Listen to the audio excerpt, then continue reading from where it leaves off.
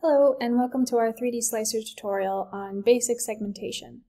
In this video we're going to go over a few of the basic tools in your segmentation toolkit on 3D Slicer to help you take your data and segment out different materials, whether you're studying soft tissue or hard tissue, so that you can have that for publication, for collecting data, or creating 3D models. So here we have our main slicer window, so let's just get comfortable with the different things in the viewing box here. So over here on my right, you see that I've already loaded in the volume that we're going to use today, which is a primate model of a skull and a few vertebrae. In this upper right-hand box, we have our 3D viewer. So once we have started segmenting or produced a model, we can make it show up in this 3D space to be able to view it and rotate it. The first thing you're going to want to do is organize your workspace in the way that's going to be most helpful for your project. So if you go up here to this top button, you can change the orientation of these windows. So later on, if it's more helpful to you to just visualize one slice, you can always change your window in that way. But just to begin the segmentation process, I usually use either conventional, 4-up, or sometimes I go back and forth to 3D only. So for now, we're just going to keep it on conventional, where I can see the different perspectives of my volume, and I can see my 3D workspace right here. Alright, to begin segmentation, we're going to go over here to the left and click the Add button. So we've added a material. You can rename this by double-clicking, and I'm going to be segmenting out the skull. And then to actually begin to segment out a tissue, and I'm going to be segmenting out the hard tissue of the skull, you go down here to your effects. So this is what we're going to be exploring today, is the different, some of the different effects that you can use. So the first one we'll try is threshold. So by establishing a threshold, you're picking what density of material you want to put into your segmentation material folder right here that we've labeled as skull. So after I click threshold, you'll see over here in the right on my volume that a portion of the volume has been highlighted in green. So I'm going to move this bar, the shift bar, and as I move it, different material on that volume is going to be selected. So depending on what I want to study, whether it's muscle tissue, vasculature, skeletal tissue, then you would change that threshold range to cover or to highlight the material that you want to be segmenting out. So it can be really helpful to then switch to, say, green slice only. And if you're studying really fine structures in, say, nasal terminals or around the orbits, and you want to make sure that these very thin bones that you can see here are captured, then you're going to want to zoom up and adjust that threshold until you're actually capturing that material. So I've just switched back to our conventional view using this button at the top. And now that I've set my threshold, I'm going to click Apply. So now that threshold has been applied to this skull material that I made. Now from here, if this was a full model of the entire animal, I'd want to crop it down before I showed it in the 3D space. But because this is just the skull, I'm going to click Show 3D. And now we'll be able to check that threshold to see, have I underestimated, have I overestimated, and then adjust as necessary. So it's pretty far away, so I'm going to go up here and click this target, and then zoom in. So it snaps it into the center of your space, in this pink region of interest box, and this threshold looks pretty good.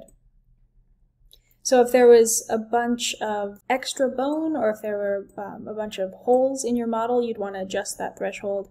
For now, this is looking pretty good. Now in this first video, we're just going to cover thresholding, scissors, and the paint, draw, and erase tools. So next let's look at scissors. So I'm going to click on the scissor tool and scroll down slightly. Now you can use the scissors in both 2D space down here in your different volume perspectives, or you can use it in 3D space. So I'm going to, because you can see that scissor is highlighted in my 3D viewer, I'm going to click None, so I'm going to click off of the scissors and zoom up on my model so that I can be a little bit more accurate with my work. Then I'm going to click on scissors again and set these different options here on the left. So I want to erase inside. And in my 3D space, I'm just going to highlight these vertebrae because I want to take those out to isolate the skull and the mandible. And there it's cut those away. You can also do this in 2D.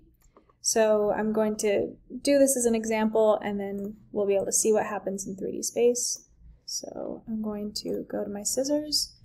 And for this, let's say erase outside, and I have it set as freeform. So I'm going to highlight just this space in this one view. It's going to retain everything inside that circle. As you can see in the 3D viewer, it erased everything outside of that. So this, I'm going to undo this, but this is a really useful tool when you say you have a CT scan of the entire animal and you want to erase everything but the skull. You want to isolate the skull. So if you go onto your scans and roughly circle the entire postcranial skeleton, then you can quickly just delete out everything but the skull and then fine-tune it from there. The last tools we'll look at in this first part of our segmentation series are the paint, draw, and erase functions. And these all kind of tie together. So you can either paint or draw material into your model in 2D or 3D, or you can erase material out of your model or of your segmentation. So frequently with the work that I do, I want the mandible to be separate from the skull. So I can move my perspective in these different views until I see that where the mandible is connecting with the skull. And I'm just going to change my viewing here so that I'm only looking at the red slice. Now there are a lot of different ways you could use these tools, but it just takes some practice to see what's going to be best for your workflow. So for erase in this 2D view, you can see you can just set your brush size here. And depending on what you're trying to do, if you're trying to take out the mandible slice by slice, you can do that here by just click, cover that space, and let go. But there's a much more efficient way to do this if you're trying to separate, say, different vertebrae or the mandible from the cranium, which is the islands function, which we'll talk about in the next video. Similar to the erase function, that paint or draw functions are just going to add material back in.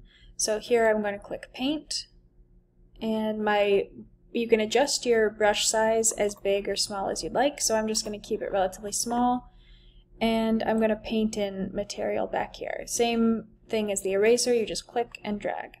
And then the material is added back in to wherever you've painted it back into either 3D or 2D space. So that's going to conclude our first tutorial on the segmentation editor. Check out more videos on our channel for other segmenting tips as we keep going through all these effects of different ways that you can create 3D models and segmentations from your volume. Thank you so much to the Slicer Morph team for making this software free for everybody to use. And please subscribe below for more segmentation tips and 3D Slicer workflow tutorials from our lab. Thanks.